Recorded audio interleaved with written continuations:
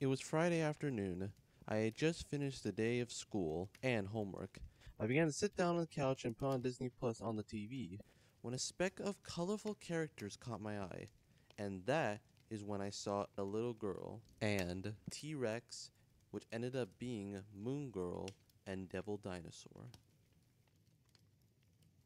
Now, a lot of you may be familiar with the show, but to those who aren't, Moon Girl and Devil Dinosaur is an animated American kids show about a brilliant young African American girl named Lunella Lafayette, who opens a portal to a what-if dimension and brings forth a demon like T-Rex. And pretty soon, both characters team up and become best friends for life.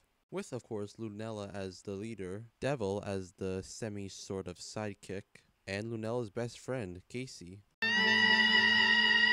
Like most kids shows, Moon Girl Devil Dinosaur share three key things. The first one is representation, the second one is family, and the last one is friendship.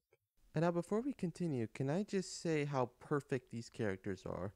Like, when was the last time you ever saw a dinosaur and a human girl work together as friends? So after seeing the two characters, I put on the first episode and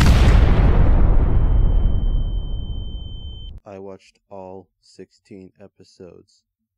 And would you believe they were the greatest, mind-blowing episodes I have ever seen? The color choice for each scene, the voice acting, and the backgrounds, like, oh my gosh, this is like so good. And can we just take a moment to appreciate the music in the series as well? Like, all of it is so creative in each episode and fits both the story and the scenery as well.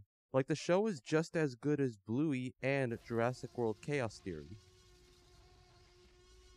As I sat down on my couch waiting patiently for Season 2, the time finally came. Season 2 is one of those shows where it goes from 1,000 to 1,000,000. New characters, new stories, new villains, whole new lore and drama.